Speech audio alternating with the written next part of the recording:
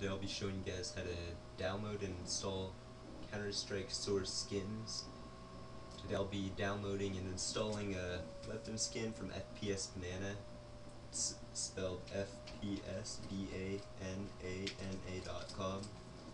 Now once you're on that site, go to the side nav, click skins.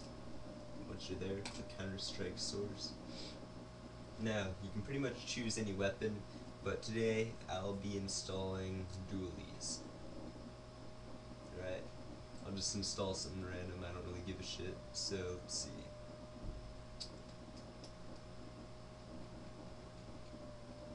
How about these? Hitman. Right, download. Now, in order to download and install this correctly, you need to have an archiving program, you know, like WinRAR or WinZip or 7-Zip to open this.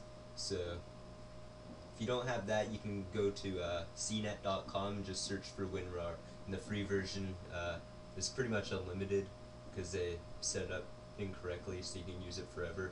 So now I'm just gonna open, and then now all you gotta do is go to your start menu, computer, local disk C, go to your program files. If you have 64-bit, it's going to be program files x86. Then go to Steam. Then once you're in the Steam folder, go to Steam Apps, your account name, Counter-Strike Source, then your C-Strike folder. Alright, they see this? Materials, models, scripts, and sound. They have all that in here too. So all you gotta do is drag and drop. If it isn't in there, it's gonna make a new one anyway. So merge folders, yes. And if it does ask for you to overwrite any files, overwrite them, because the skins would require that.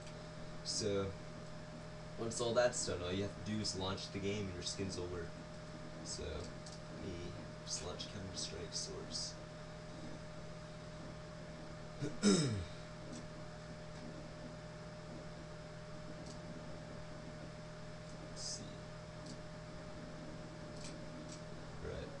Launching.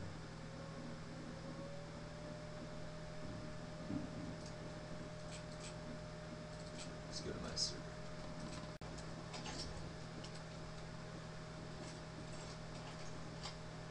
There you go. They work.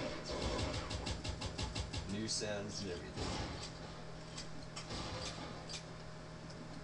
That's all you gotta do. Hope this tutorial helped.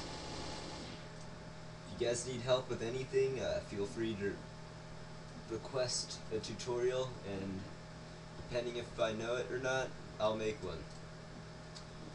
Right, Iron Monkey 15, please subscribe.